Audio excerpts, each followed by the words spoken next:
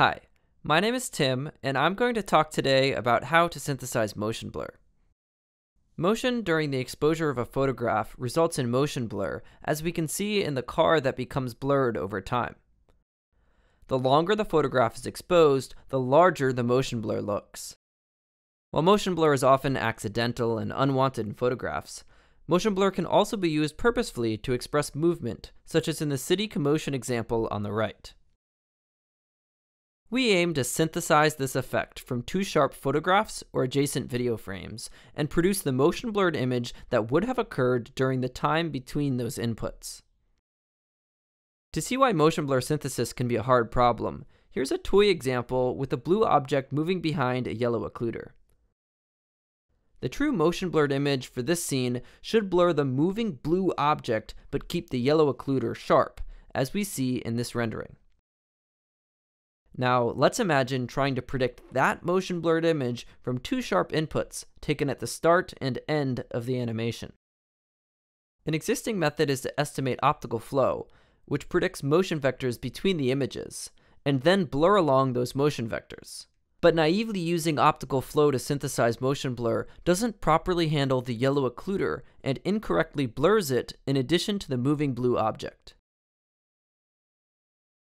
To fix this, we train a neural network to predict motion vectors and weights along the line of each vector. This means that our network can correctly model the motion of the blue object while avoiding the yellow occluder when blurring. This allows our model to learn to produce renderings that correctly obey occlusion relationships between objects, thus rendering the true motion blur in our toy example. Here's a diagram of our network architecture, which is a U-shaped neural network that predicts lines at each pixel. A differentiable renderer then blurs along those lines, as we explain in more detail in our paper. One of the biggest challenges of this project was getting sufficient training data. Capturing actual motion blurred images with sharp image pairs would be really difficult and expensive. So instead, we leveraged the vast numbers of YouTube videos to generate data. We first train a frame interpolation neural network, which predicts the middle frame given two inputs. We then use the frame interpolation neural network to generate pseudo-ground truth motion blurred images by recursively interpolating frames to fill in the gaps in time. We then average all of the interpolated frames to produce realistic motion blur training data. Here we show performance on an evaluation dataset we constructed, where we recorded super slow motion video to get motion blur input-output pairs. The y-axis represents PSNR, where higher is better, and the x-axis represents runtime and is in log scale.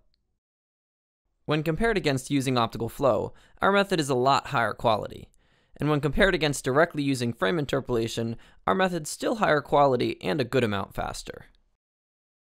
If we take a look at the lines our model is producing, we gain some insight as to why the results are looking better. In addition to being able to handle occlusions, as we saw earlier in the toy example, our model can represent complex motions, such as the non-rigid waving flag or shadows moving along the ground in this example. When we look at the resulting motion blurred images, we see that our model produces more accurate motion blurs, whereas the optical flow approach often suffers from ghosting or duplicated objects. Now we'll show some potential use cases of this technology. Motion blurring the background while keeping a subject sharp is an effect called panning and is common in action photography. Adding motion blur to moving water can make the water appear more smooth.